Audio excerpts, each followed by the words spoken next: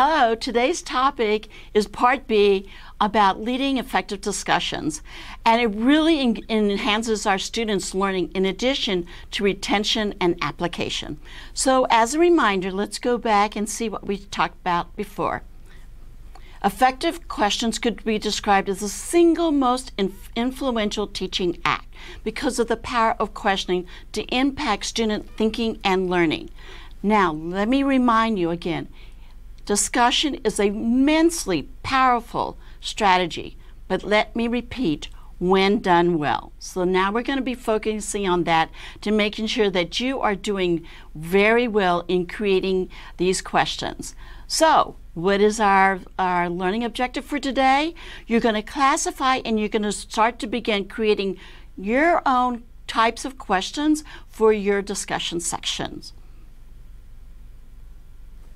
Here they are. We're going to focus on 3 strategies during this video. They are, number 1, what type of questions to ask. Number 2, when and whom do you ask? And number 3, how you will respond. The first one, we are calling it the opening questions. And so instead of providing a summary or an overview at the beginning of the class, ask an opening question. Now remember from the active learning videos, if you've already seen those, I talk about the most important part of a class is the first 10 minutes because that is the greatest retention. So you might as well set the stage for the students to literally, not only physically, but cognitively be in that space and prepared to talk about the topic. So what opening questions did I ask of you today in this module? What do you think is the most common active learning strategy? The second question I asked, when the question and answer session is doing well, it looks like this. Or not doing well, it looks like this. Now, can you tell me why you think that those are particularly effective opening questions? Well, the first one is, you don't really have to think about it. It's because you looked at the beginning of the slide. You also knew about the topic on the syllabus if you provided on there. So you can just start from there and have the students begin talking. And you can do that instead of saying today's topic is. The second question is particularly effective because it refers to a situation that should be common or known to all of you. So I'm drawing on your own experience. I'm not looking for a textbook answer. So I'm going to get you to start thinking and actually to think first before I start the actual content lesson. The second one you should learn is about types of questions. I want you to look at this question. Then look at this question. Do you see the difference between those two? Is it partly cloudy today? Yes, no. That's all you need to do. The second question is, what are the reasons for stocks to fall? And it may take a whole variety of responses. It could be personal reasons, it could be based on the textbook or things like that. So when we say this, yes or no, that means it only needs 1 or 2 words. And those are what we call close-ended questions. The other one needs more words, an explanation and things like that. And those are called open-ended because it requires more thought to answer, and the student's going to have to draw from several different areas or sources to answer the question. Now, the bottom 3 questions that I'm about to show you are also examples of open-ended questions. Why is it the correct choice to abandon the strategy? How can you improve this poster? And what if there was a worker strike on the public transportation?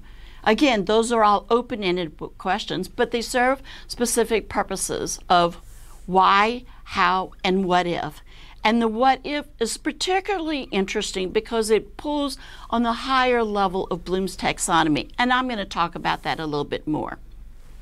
So here's an activity. I want you to think of a particular class session, a 50-minute class or an hour and 20-minute class. What is that topic?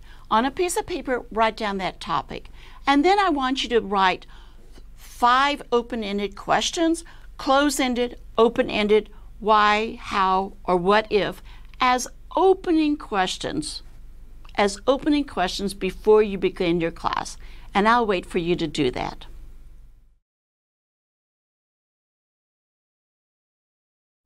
Were you able to do that? I hope if you were stuck that you asked your colleagues around you.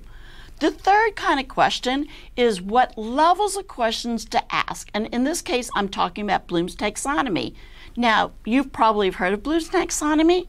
I'm not sure, so let me check to see what you know. Have you never heard of this? I've heard of it, but I'm not quite sure what it means. Oh, I do have some idea about it, but no, I'm not really clear. I don't think I can explain it to you. And oh, I do have a clear idea, and I can tell you exactly what it means and how valuable it is. So what I just did, if you can remember, was an active learning strategy called a background probe. And this is very good because you can ask that so you can start setting the stage for your discussion method. Now, let's go back. Do you know this man? Do you remember? You may have seen different images of him. He's Benjamin Bloom, and he lived between 1913 and 1999. And what is he known for? Well, he's an American educational psychologist, and most importantly, he did research on the classification of thinking skills in 1956. He essentially really did is to create a framework, which he looked about low versus high level of thinking. The high level is called critical thinking, and it was called Bloom's taxonomy. But you may not know that he's also known for mastery learning, this concept. And what it means is that you need to identify the levels of proficiency for our students to master, the highest level, and then the steps in order to do that. Because if you do identify the steps, then you say, this student has mastered this particular level of proficiency, and that you gave enough support, and then they can move on. So that is Benjamin Bloom. Why am I going to focus on it? Because of the Bloom's taxonomy, which was revised in 2001. As a reminder, there were 6 levels in this Bloom's taxonomy, and the higher level at the top, the lower order is on the bottom. You were introduced to this many, many times already in writing your learning objectives, and you can see each time that I start my video for you that I start with learning objectives so that everyone knows what is the outcome that we desire. Now, think about the first 3, the bottom 3 as the low level, and the top 3 as the high level. Our high level is what you might call the critical thinking skills. It's a little bit hard to distinguish between level 3 and 4, which is apply and analyze, but don't worry about it because those are very discrete distinctions. Now, in your handout, I gave you a 2-page description about the Bloom's taxonomy. The first page talks about the cognitive domain. These are the noun parts.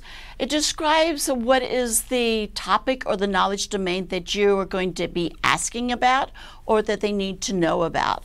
On the second page is regarding the cognitive dimension, and these are the verbs. It focuses on what is it the necessary skills or behaviors to represent the levels of thinking from remember all the way up to the highest level of create. Now, we had focused primarily on this for learning objectives, but you know what?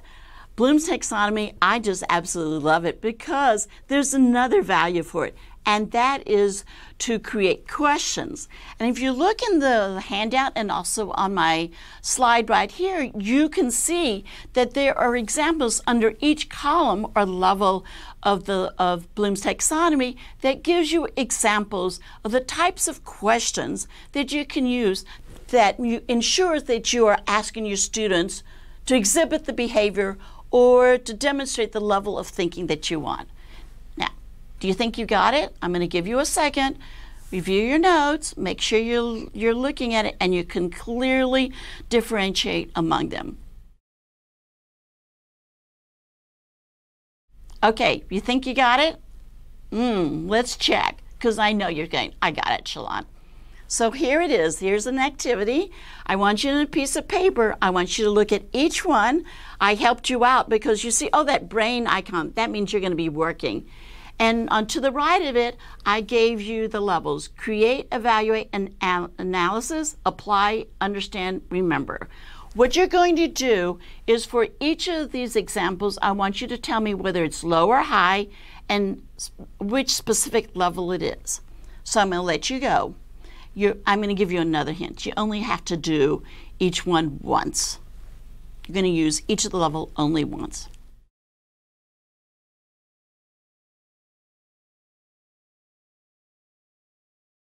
All right, you ready? Let's see what you know and see if you really mastered the Bloom's taxonomy.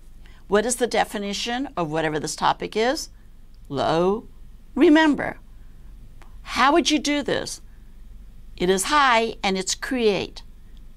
What will happen? Prediction. It's high and you have to analyze. What would be an example of something? That's low and apply. What are the first 5 steps? It's low and understand. And is something superior to other techniques? That's high and evaluate. So I hope that you were able to do very well. If not, go back and review it, because you need to make sure that you're asking the question at the appropriate level to get there on there. And the easiest ones are always the low one, but that's not what you want. You want the students to think deeply and very critically. So let's go back. Classify and create different, which we did. We talked about opening questions. We talked about different types of questions. We also talked about different levels of questions. Now we have to think about appropriate types of questions. Oh, there's that brain icon. I'm going to have you work again. So here's the activity. Think of one of your class sessions and write the topic again. Remember, the first thing you did was to write the opening questions. Now we're going to continue on in your discussion. I want you to write one low-level question and write one high-level question. I will wait for you to do that.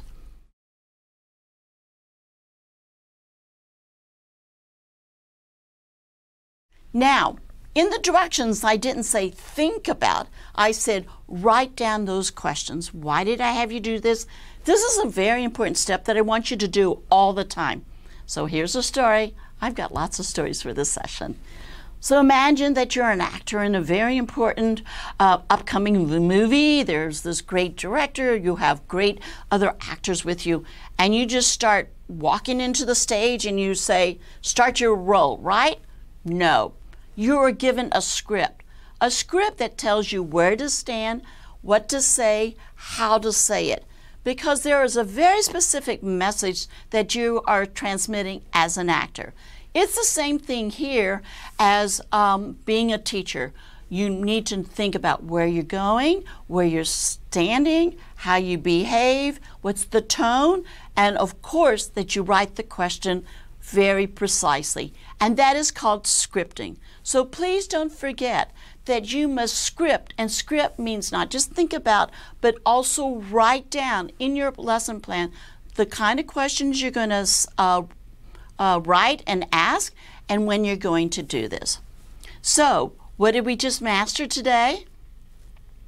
Classify and create different types of questions, different levels of questions, different opening questions, and don't forget to make them appropriate. You must make sure that you also include scripting, which means writing it out ahead of time so that you know when to do it. This concludes Part B of Leading Effective Discussions.